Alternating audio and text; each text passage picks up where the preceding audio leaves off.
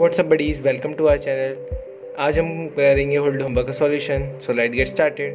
Question 1 है, the product of to rational number is -15/7 if one of them is -10/21 find the other number.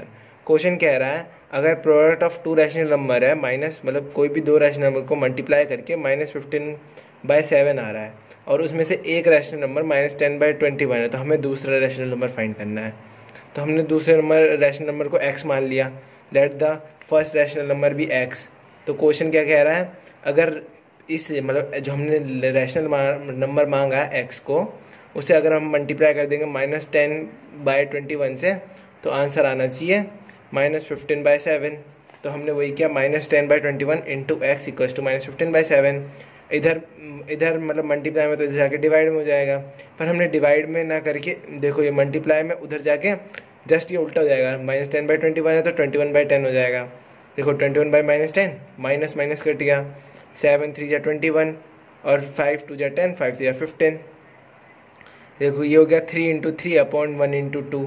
तो 3 × 3/1 × 2, 3 3 × 9 9/2। तो x की value आ गई, मतलब जो रैशनल नंबर माना था हमने वो 9/2 है। अब क्वेश्चन 2 है, find 7 rational number between -3/11 and -4/11। मतलब कह रहा है क्वेश्चन कि ये जो दो नंबर हैं इन दोनों के बीच में हमें 7 रैशनल नंबर निकालने हैं। तो देखो 7 रैशनल नंबर निकालने तो यानी कि 7 से ज़्यादा कोई सभी नंबर लो, ऊपर नीचे मल्टीप्लाई कर दो। जैसे 10 7 से ज़्यादा होता है ना, तो 10 से दोनों ऊपर नीचे मल्टीप्लाई कर दिया। ऊपर नीचे मल्टीप्लाई करने का रीज़न है कि देखो 10 से 10 कट जाएगा तो सेम ही आंसर आएगा, 3/11 ही बचेगा ना।